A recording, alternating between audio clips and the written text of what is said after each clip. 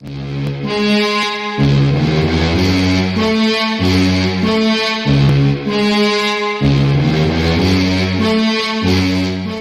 what's up guys? Today we're going to learn about how to play the English, or as the cool kids sometimes call it, like Wolf Hudepohl, the EGOS. But before we get into it, don't forget to like this video and subscribe for more great opening videos. So against the English, we're going to start with knight f6. The idea being we could go e6, but then we have to worry about e4. So here we're going to go knight f6 first. And now if d4, we just go e6. We have a normal Benoni or Nimzo, and generally, you're going to see white just go knight f3. Now, e6, g3 is the most common line, and now d5. Now, after bishop g2, if take on d5, we're just going to have a very nice position. Move our bishop d6. We can castle kingside, or even look at castling queenside. But here, there's really no issue in this position. So here, generally, you're going to see them keep the pressure on d5 and just go bishop d2. So here, we're going to take on c4. So now, there's two ways to play, either queen a4 check, or castle. So queen a4 check, basically white wants to get his pawn back. We go c6, take on c4, and now b5. So even though it looks like we're making some weaknesses, we're going to be able to solidify this side over here, and then we're just going to have an advantage because we're going to have more space with these pawns. So here, generally, white's going to go back to c2 or b3. Queen c2, we just go bishop b7, knight d7. If a4, a6, knight c3, and now rook c8, and we're going to get ready to castle kingside. So bishop e7, castle, and then we're going to have a lot of play on this queen side because of our pawns. So instead of queen c2, white can also go queen b3. Now here we go bishop b7 once again, and kind of the same idea as you saw before. And here the idea being we have bishop d5 as an in-between move. He moves away, and now we can take here. And after take, we command this long diagonal. If we move like knight c3, we just go back. So keeping all the pressure, we're just going to castle, and then we're going to have a lot of play with this open position that favors our bishops. So that's how you're going to play if they try to take back their pawn with queen a4 check. But instead, you'll see sometimes people castle. So castle, now we're going to try to hold on to this pawn. We're going to go a6. So a6, if queen a4 check now, it wouldn't make sense because we have b5.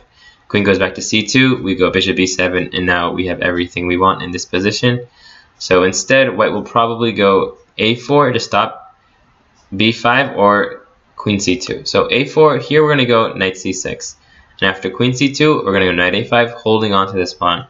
If knight a3, here we can even take on a3, that's definitely an option. Or we can play queen d5, moving our queen into this diagonal. But here this discover attack is overrated. This knight doesn't really have anywhere good to go. So here, let's say, for example, knight h4, we go queen d4, knight here, and we can go queen c5. We're going to solidify this position, and we don't have to worry too much about our king here because none of white's pieces are in attacking positions. So your king has a lot of time to kind of just get safe. So here we want to focus on keeping this pawn and keeping this queen side intact. So that's how you would play if queen c2. Now after a4. Now here, if queen c2 first, now we're going to go either bishop e7 or probably most likely b5. Here it looks like we're opening up this diagonal, but here after knight e5 we can just go rook a7 or kind of what I prefer, c6. And if knight takes, we just go queen c7, and now this knight doesn't really have any good discover attacks.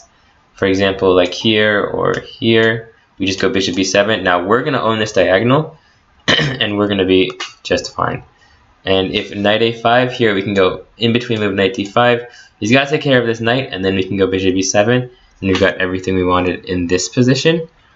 Now instead, after c6, if he goes b3, here we're going to have that in-between move queen c7, kind of holding onto this pawn, so now we can take here, because this is going to be supported.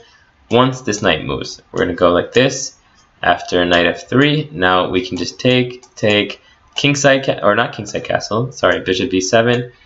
We can wait a little bit, because once again, our king isn't in attack, and here, actually, this trade over here is kind of good for us.